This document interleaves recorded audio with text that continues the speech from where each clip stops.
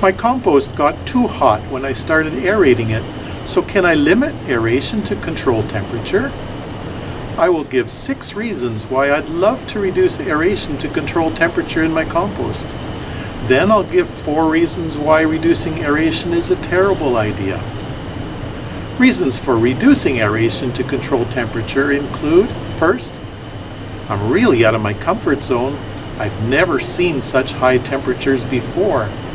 Second, I've learned that I lose microbial diversity when the temperature gets over 60 degrees Celsius. Third, my compost is drying out way too fast. Fourth, seems like such a waste to have big air blowers.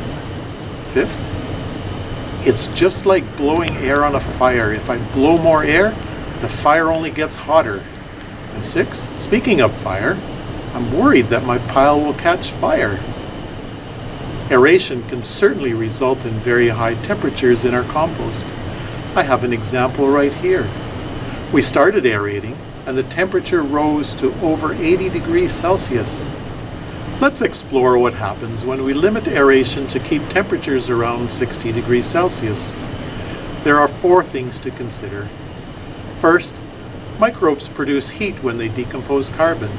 When we limit the oxygen to maintain 60 degrees or less, we're limiting their activity and slowing decomposition. Second, compost is a really good insulator, which means that once our pile reaches 60 degrees Celsius, very little microbial activity is required to maintain this temperature, depending, of course, on the amount of air movement in the pile.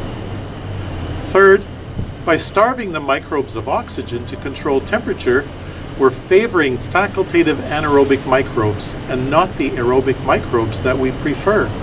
The decomposition rate is much lower, and these anaerobic microbes produce compounds that are more likely to cause odor. Fourth, we're limiting the activity of the actinobacter, microbes that are experts at decomposing the more resistant carbon compounds. They operate when there's adequate oxygen at temperatures around 60 degrees Celsius. You may have seen actinobacter at work. Often we see them in a small band near the surface of the compost where the temperature and oxygen is right for them. If we provide enough oxygen and control temperature, these actinobacter will be present throughout the compost. My compost pile overheated only because my aeration blower was too small for this pile. I was using what I had available. Higher energy material such as food waste or poultry litter needs a lot of air. In the next video, we will address the comment that I've heard a few times. When you provide so much air, you're not composting, you're just drying out the pile. My name is John Paul. I'm a soil scientist and waste management specialist. Thank you.